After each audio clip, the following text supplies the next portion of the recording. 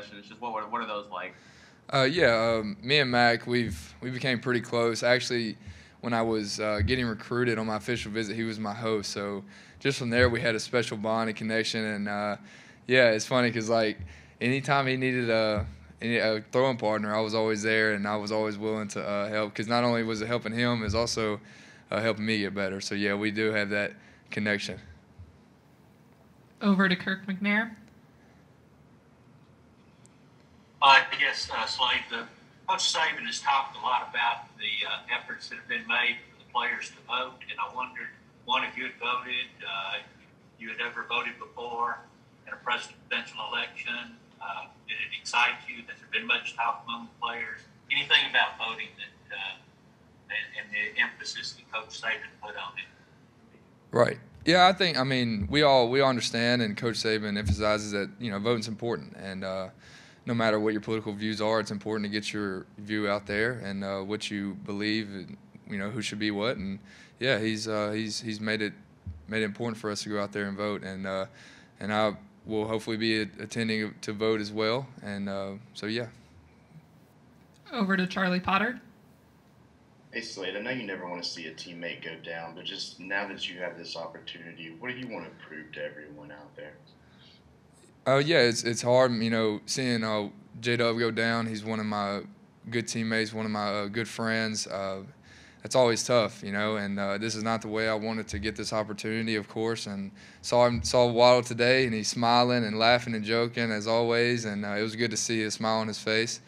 But yeah, I'm thankful for the opportunity. I'm just here to get better and improve each and every day.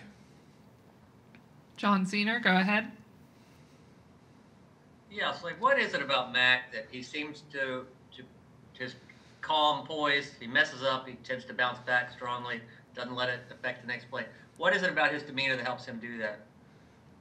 I mean, Mac's put in so much hard work over the past few years, whether it's an off season or during the season.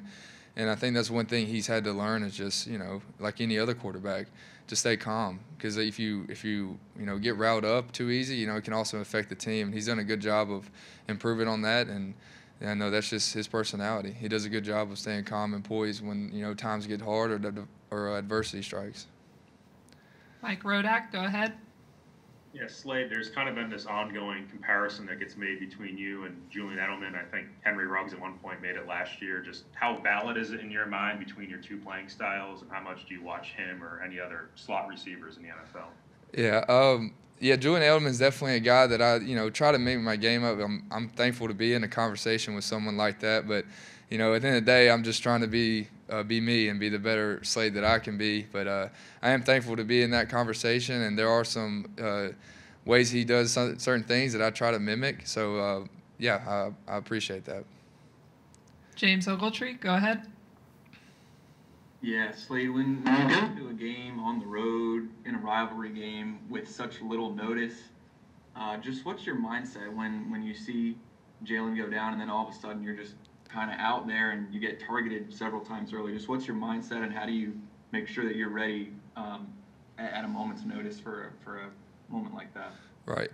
Yeah, well, Coach preaches each and every day, for every player, no matter where you're at on the depth chart, no matter what position you play, is always be prepared. Where it's, film prep or practice prep. And, because you never know when your number's going to be called. And anything like that, as heartbreaking as it is, you have to be ready. And just going into the game like that, I was like, here I am, just going to do my job. And that's all I did. And that's what each and every player has to have their mindset to be. Michael Casagrande, over to you. It's like, could you describe your skill set just as basic as it gets? So just how would you describe your game? The best way I can describe my game is, I'm not going to be the fastest guy on the field, but I feel like I got a lot of heart, a lot of determination. I'm going to be able to get open and make plays, and I will catch a ball if it's around me. Back over to Tony Sakalas. Yeah, there's been a lot of focus on the receiving part of your game, but you're probably also going to take over the punt return duties. How excited are you about that? And, is that something that you kind of feel confident in showcasing your skill set in that area?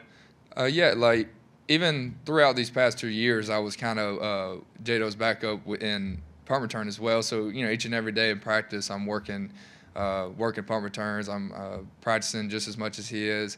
But even in some games last year, I remember I was able to come in the fourth quarter, you know, when we were up by a lot, or whatever the circumstances may be. But yeah, I'm excited. I'm excited to showcase that part. You know, it's something I haven't done in a while since high school, especially in a game. But I'm excited to do that for sure. Unless there are any others, we'll finish up with Charlie Potter. I just want to ask you about the young guys behind you. They'll probably get an opportunity now too. What have you seen from those freshmen? The freshman guys, they've worked hard. I think they finally understand, like, you know, what is expected of them.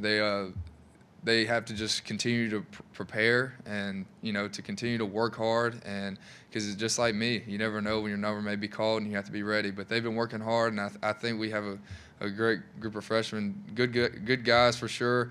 And I think they're going to help us out in the future for sure.